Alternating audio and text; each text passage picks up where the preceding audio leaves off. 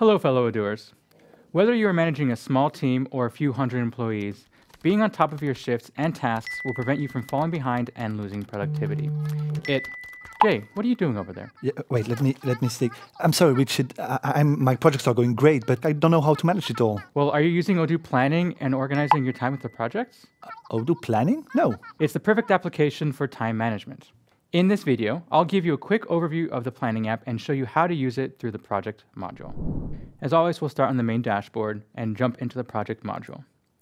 We'll go to the configuration and settings to turn on the planning feature. This is a macro level configuration that will apply to all projects. Now, if you want to go more micro and turn it on or off per project, you know where to go. But it will be automatically enabled for us. So going back to the project dashboard, the 9 dots, we can jump into the planning of the project here, or we can go edit in this instance because I want to show you the smart buttons. And you'll see the 69 hours planned up above. You dive into that and you see all the different planning records here. Now, before we continue on, I'd like to explain a bit more about the difference between a project task and a planning record. Think of a project task as a macro level item that needs to be done. You need to perform a service or you need to fix something, etc. That's the task that needs to get done. That's not the same thing as a planning record. A planning record essentially is a micro level instance. It's more like a shift, for example. Let's say I need to perform a shift from Monday to Friday to perform something, to fix something. And we have several different employees. Well, the planning module will be used to assign shifts of employees to that task. So it's a macro of the task itself. So one task will not create a planning record because, in fact, multiple planning records can be assigned to the same task. And we'll see that in action here. So as you can see, this is the week view of our planning records, and we have all the different shifts and all the different employees, or actually the resources available. More on resources in a moment. So let's say, for example, we want to create a new planning record. So we can select this plus sign, create, and you can see the different shifts that you can default to. These are different templates you can select. First thing you'll select is a resource. A resource is both an employee as well as machinery or equipment. The moment you create an employee, it automatically creates a resource. And if you want to create more resources, again, like equipment, you'll go to the planning module, configuration, and enable it there.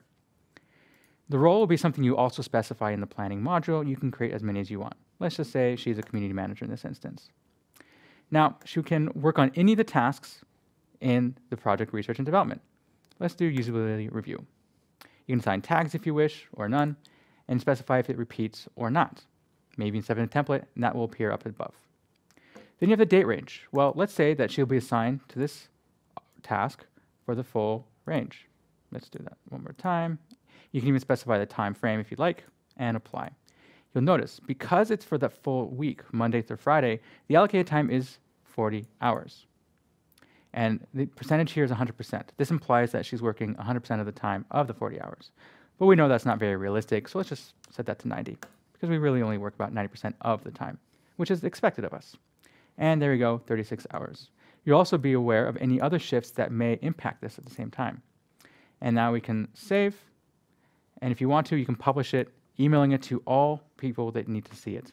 Or just publish it, and that's all I have to do. This is nice because if they're not users, they're just employees, you can email them directly, and they'll get it in their inbox. And voila, we're done. So as you can see, it's here. Now we can go to the month view and see what it would look like in that time frame. You'll see a little red icon indicating that there's other shifts that she's working on at that same time. So maybe she's not the ideal person, or it's not the ideal time frame.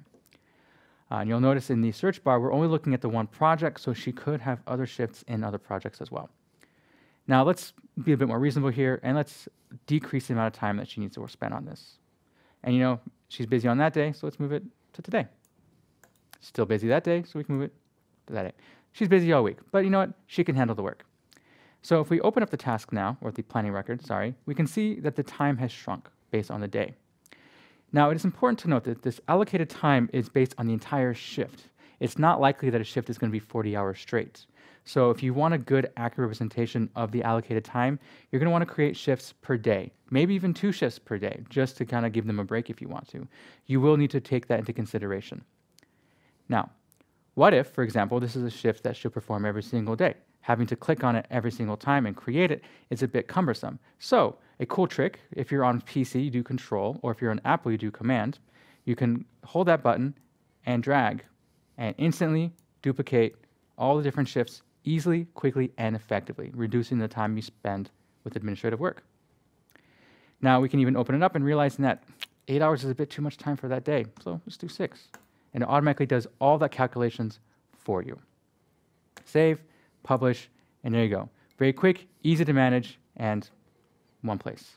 So Jason, does that solve all your problems? Oh, it does, Richie. It's much more relaxing now. Happy to hear it. Well, thank you again for watching the videos today. If you have any questions, let us know. And remember, stay awesome.